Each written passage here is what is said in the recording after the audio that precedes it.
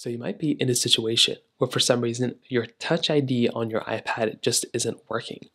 So maybe you're trying to go through and click the power button at the very top left, but for some reason it's not working no matter what you're doing. Now this can happen for a couple of different reasons. Number one, the number one reason why something like this could end up happening is because there might be something kind of obstructing when you're clicking on the button right up here. So what I would recommend doing is just wiping down this particular power button. Maybe grab like a napkin of some sort and try wiping down this sensor. Sometimes that might be all you're going to have to do, and that's exactly what I'd recommend doing in this particular situation as well.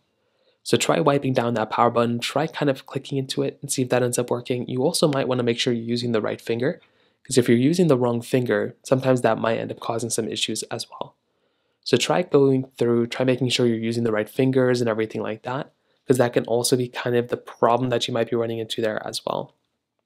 Now, if you do that and that doesn't seem to be working, another thing I'd recommend doing here too is to click inside of your settings application and go inside of your general settings, which is right here, and click on software update. And I would recommend going through and software updating your iPad. This is another one of those really important things I'd recommend doing here too, because if you're able to go through, you can go through software update your iPad, and that very well might end up fixing some problems here as well. So those are kind of the main ways to go and fix it for the most part.